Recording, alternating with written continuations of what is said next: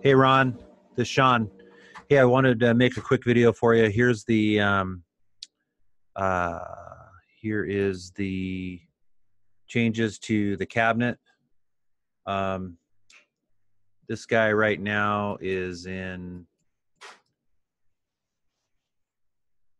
Oh, anyway, it's render mode. So here's the model I made of the speaker um, by.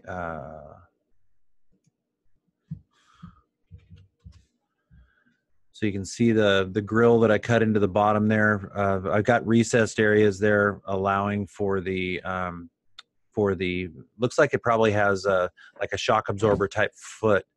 The thing sits on anti-vibration type thing. So um, that's the unit.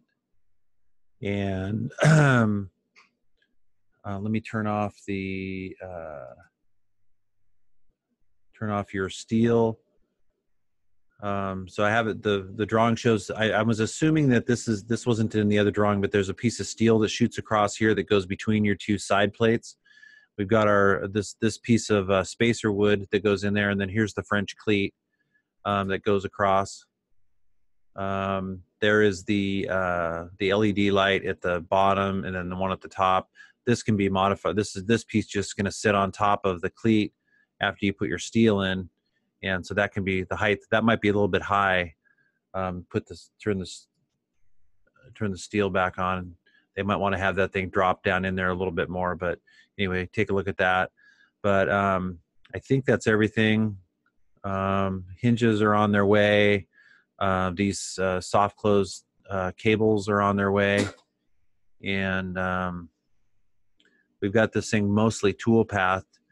So I'm going to start cutting this thing as soon as you give me the green light on this grill. So hopefully that's enough information for you to do your drawing of. I wanted to have this extra webbing in there so that these things aren't we don't lose any of the integrity of the bottom of this thing, but there should be plenty of airflow.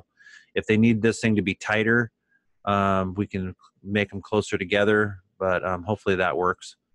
So it's a 3/8. That's a 3/8 inch wide slot with I think it's a 1/2 inch in between each one.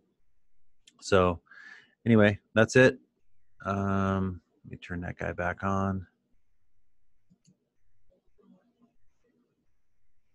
That's it. All right, man. Have a good night. See ya.